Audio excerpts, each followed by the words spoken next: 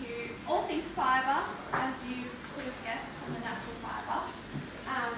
So thank you to Jed for all the lovely cooking, and now I'll give you a bit of healthy information. We've got a little presentation, but there's no screen set up, so we can send that around later. So to start off with, what is fibre? You know, you've probably all heard of it.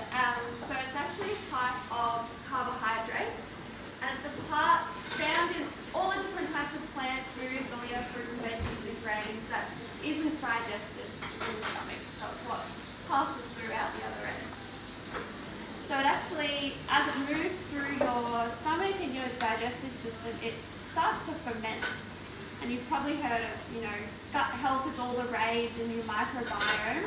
And that fibre, that fermenting fibre, is what really helps to feed those bugs, all the little healthy bugs that are living in your tummy. So we really want fibre. It's going to help to keep your guts nice and healthy. So there is 3 different types of fibre: the soluble fibre, insoluble fibre, and resistant starch. Turn this down off. Jen, turn your music off. Sorry. Thank you.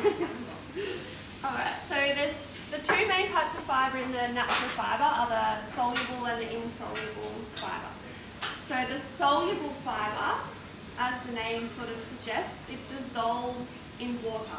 So when you eat it, it dissolves in the water in your stomach and it forms a bit of a gel.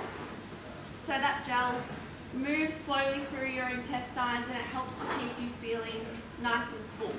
So if you find that you have your breakfast or you have a meal and you're hungry really soon after, it could be that you need to include more fibre in that meal. Okay, so it helps to keep you nice and full, helps to prevent constipation as well, and it can also help lower cholesterol. So if that's an issue for you, bumping up that soluble fibre, as that gel moves through your intestines, it helps to pick up cholesterol and move it out as well. So then the insoluble fibre, that's sort of the husky skin and the bulky bits that you see in your food, in your fruit and veg. So that helps to add bulk to everything in your digestive system. So it bulks up your stools, helps to soften them, and helps everything pass through really nicely. And that type of fibre helps to keep you feeling full as well. Are there any questions so far? So is that why you should peel food? Yeah, don't peel. All the good fibres are in the skins of the veggies. Yeah. So of course some things you do want to peel, yeah. But when you can, yeah, keep the skins on. So what would be an example of insoluble versus soluble? Like, would it be the psyllium? Is that insoluble or? Yeah, so there's lots of different, so the soluble fibres in your oats and your seeds and your beans and things like that, and then the insoluble is that skin on the fruit, and that, you know, if you look at brown rice versus white rice, the brown rice has that extra brown layer, and that's the insoluble fibre. And the third one is the resistant starch. So that's a special, sort of a new type of fibre. It's in pasta and potatoes and rice after it's been cooked and then cooled down. So that's just an extra little fibre that you can add in to just help those gut bugs and that gut health as well. That's an example of some of that food stuff. Yeah, so cooked and cooled potato or pasta or rice. Eat it cold. Eat it cold. Yeah, or you can reheat it. It's just the cooking, cooling, and then you can either eat it cold or reheat it and have it hot again. So why do you need fibre? We're talking about fibre and how good it is, but why do you actually need it? So it helps to keep your bowels healthy, keep everything moving. It can help also to reduce your risk of type 2 diabetes, obesity. It helps to lower your cholesterol levels and can also help to prevent some cancers as well. So you really want to be including fibre in your diet. Definitely a very important nutrient to focus on. Now, how much do you need? Does anyone know? I would think 50 grams. Actually, A day? a bit lower. 30. 30. Yeah. Okay. So 25 25 grams a day for women and 30 for men. It is quite conservative. We do encourage, when you can, to eat more than that. The more fibre, the better. So the CSIRO are suggesting now maybe 38 grams a day for men and 28 grams a day for women. So just bumping it up a little bit, because we're learning so much about how helpful it can be for our guts and our tummies. What does that look like? Like eating what? Yeah. Is it like a tablespoon? It's 20 grams. Yes, I mean, to look at it in the context of, a whole food, if you're having, say, 6 serves of grains a day, so if you're having half a cup of rice and you're having 2 slices of whole grain bread, and then making sure you're getting your 5 serves of veggies, so that's, 5 cups of salad veg or 2.5 cups of cooked veg. And then the natural fibre as well, in a tablespoon of that, that's got 10 grams of fibre in there. So if you're struggling to bump up your fibre, having some seeds, nuts and seeds in with your breakfast cereal or your oats, that can be a good way to get it up there as well. So that's half of your daily fibre intake, just Almost.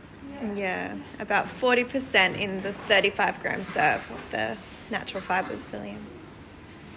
So, most of us aren't meeting the recommended amount of fibre. Only about 7 in 10 are really getting up there for their fibre intake. So it's something we could all work on.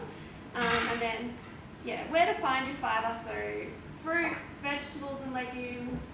Try and choose whole grains where you can. So whole grain bread, brown rice, wholemeal pasta, oats, cereals like your Brans and your Wheat Bix as well.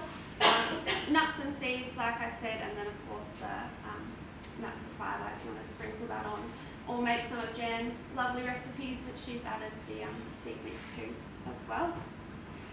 So just some tips for increasing your fibre intake.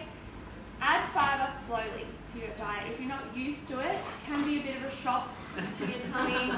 You get the bloating, the wind. I'm trying to avoid that. So a large increase can cause those sort of symptoms in your tummy. So try to increase it slowly, add an extra half a cup of oats here or an extra apple there. And if you're having the natural fibre, just increase that a couple of spoonfuls each day. Just go slowly.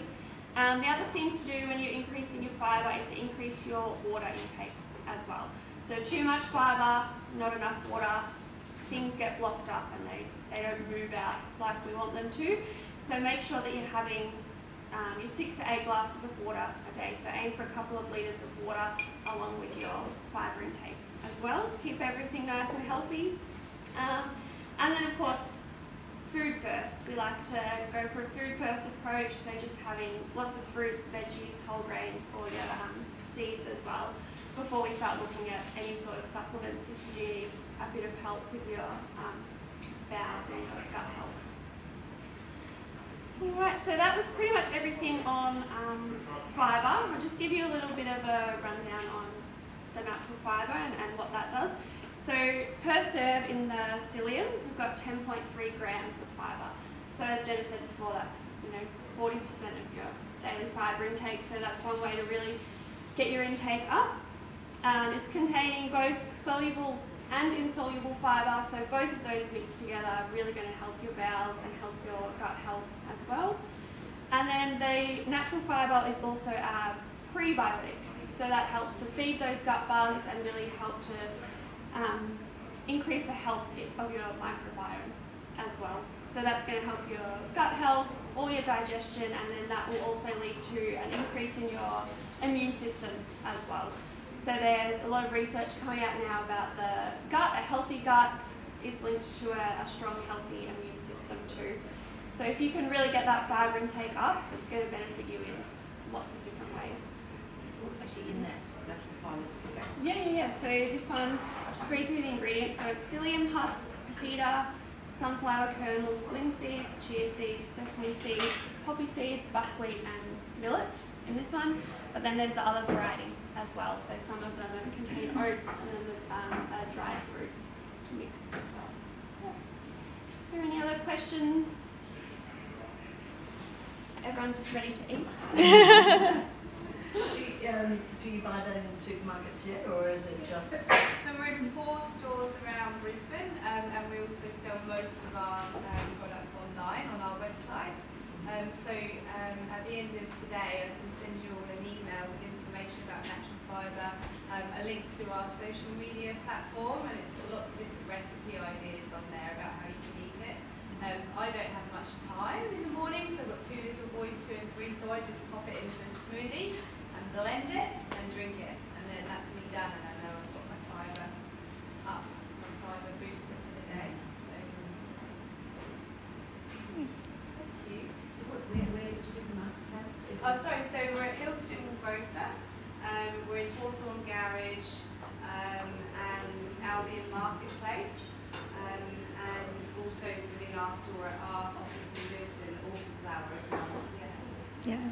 If you're ever in Auckland Flower, just drop by because we're always there, always working. Yeah, I do, yes. Yeah. And sell some today, absolutely.